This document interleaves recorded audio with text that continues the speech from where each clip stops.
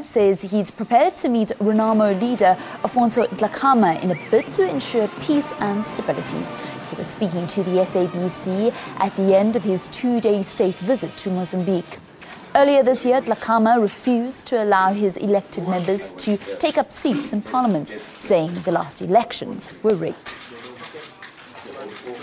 People who vote for him, they don't vote for him to keep the country permanently in some tension.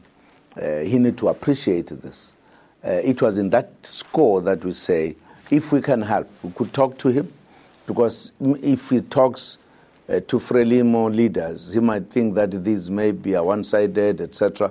But if we add value, I stress that we do this as neighbors, because if anything happens here, it impacts on us.